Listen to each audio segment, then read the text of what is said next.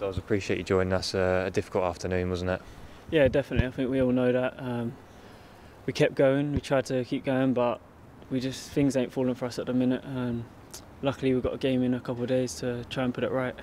The gaffer said that you lads keep going. Like you've just used those words as well, and you give it everything. You can't. Nothing. The penny's not quite dropping at the moment, is it? Yeah, that's something that you always have to keep going, working hard, but just on the ball and that, like just not falling for us.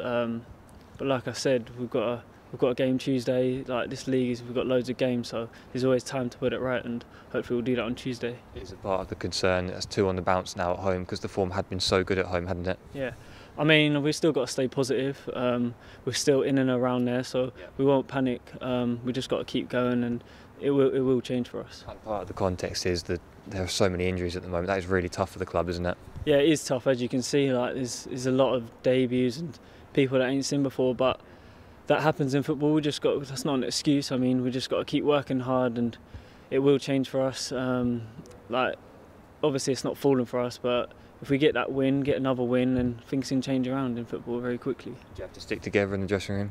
Yeah, definitely. I think we just all got to stick together. We know it wasn't good enough today and the game before, but we've got to stick together, stay positive, and just take on the next game. A positive of today was obviously you being back out there and Liam Gibbs. What was it like playing with him? Yeah, definitely. I mean, we all know Gibbs is a great player. Come through the academy. He's a great player, so it's good to play with him. Yeah. How have the last few weeks been for you? Tough not being involved? Yeah, it's been a long couple of weeks.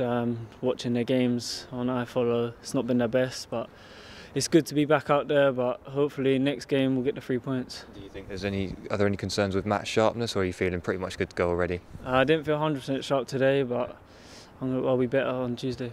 Because that came at an awkward time for you, didn't it? Because you were doing so well at the start of the season. Did it halt your momentum? Yeah, definitely. I mean, it did halt the rhythm a bit, but that's no excuse, and I'll be better on Tuesday. You mentioned Tuesday, and it's another difficult test, isn't it? And then you go to Plymouth on Saturday, 2 away ones in a row now. Yeah, definitely. I mean, there's no easy game in League One, so every game you come across is hard. We just got to do our best, and we know we can win if we're at it.